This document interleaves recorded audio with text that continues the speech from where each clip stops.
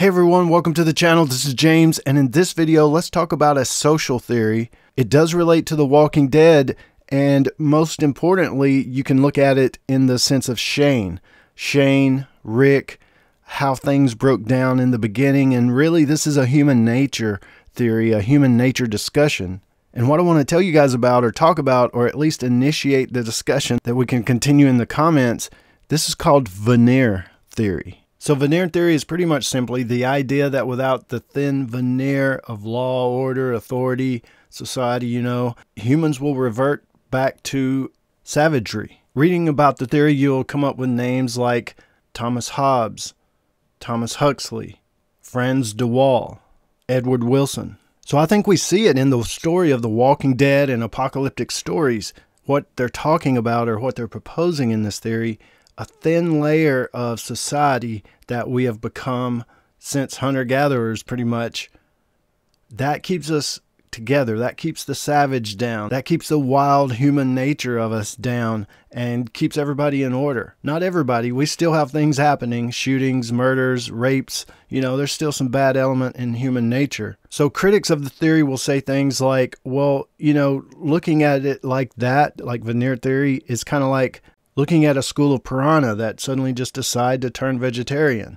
Some describe it as, if you want to come to a grand conclusion about Siberian wolves, you can't base it on observations of stray dogs in Tijuana. I can see their point, but look, the theory suggests that moral and ethical codes that govern human behavior are merely a veneer or thin layer covering our basic animal instincts. So this means despite our self-perception as rational and conscious beings, we are ultimately driven by the same biological drives and instincts that motivate other animals. Some argue that human behavior is shaped by two competing forces: our genetic heritage, which is responsible for our basic instincts and drives, and the cultural and social norms that we have developed over time. According to the Veneer Theory, these cultural and social norms serve to mask or suppress our basic instincts, allowing us to behave in ways that are consistent with our moral and ethical values. So that's saying society is masking with a thin layer over our basic animal type instincts. One of the key arguments in support of Veneer Theory is the observation that moral codes and ethical systems vary greatly across different cultures and time periods. This suggests that our moral and ethical codes are not absolute, but are instead shaped by cultural and historical factors. Studies of human behavior have shown that people often act in ways that are inconsistent with their moral and ethical beliefs, indicating that these beliefs are not always able to overcome our basic instincts. And again, I think we see a lot of this in the stories, the apocalyptic stories, and of course, especially like in The Walking Dead.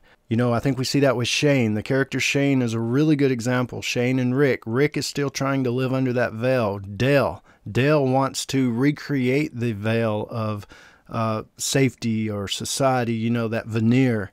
Shane has realized there isn't one anymore. Or at least he realized there isn't one anymore in these early days. Give it some time, communities will form, things can get a little bit more back to normal, I guess, or society-based. But even then, in the Walking Dead story, even 10 years in, it's still kind of iffy. And it's only in little pockets of places and people. Another argument in support of Veneer Theory is the observation that many of the behaviors that are considered moral and ethical, such as altruism and cooperation, can also be found in other animal species. This suggests that these behaviors are not unique to humans and are instead rooted in our basic biology, and meaning biology of living things, mammals maybe only. Critics of Veneer Theory argue that it oversimplifies the complex interplay between our biology and culture. They argue that our moral and ethical codes are not simply a mask for our animal instincts, but are instead an expression of our evolved capacity for reason and self-reflection. So they argue that Veneer Theory fails to account for the ways in which our moral and ethical codes can influence our biology, shaping our instincts and drives over time. And that is very true. It kind of plays off the thing like we say around here, he was raised like that, or she was raised like that, whether it be a religious thing, the kid is religious because the parents were, or the kid's a farmer because the parents were, or the kid just believes this or that because of the parents, or genetically the kids are like this or that. They were raised that way.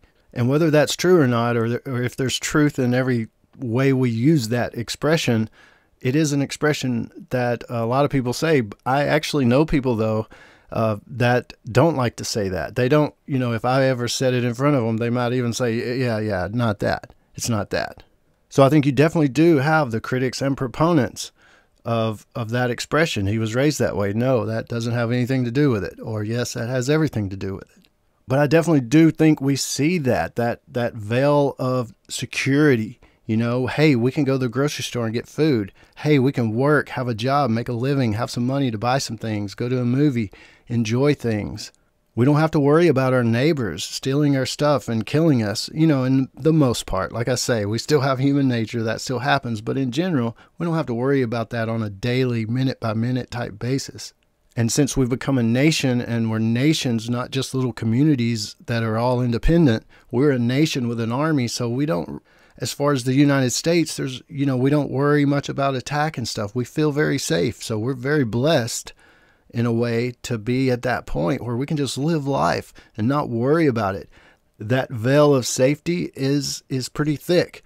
But if you do look at an apocalyptic story like The Walking Dead, you can see how, how fast the animal instincts, how fast fight or flight, survival. Am I going to eat today? Am I going to have some food for my kid? If somebody else has got the food, what links do I go to get it?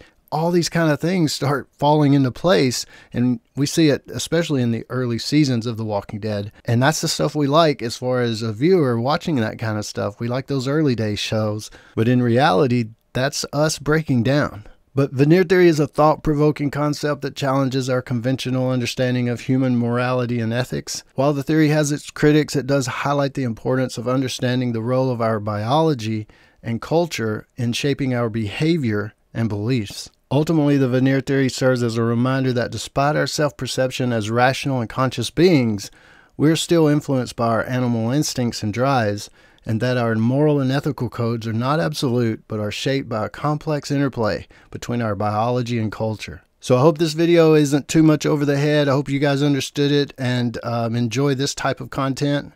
I'd love to hear your thoughts. You know, I want to hear your thoughts and discussion on every video I do, but especially this one, it'd be good to hear your thoughts on it. And you know I'll join you down in the comments below. This is James in Nashville. As always, thanks for watching, and don't forget to subscribe for more dead stuff.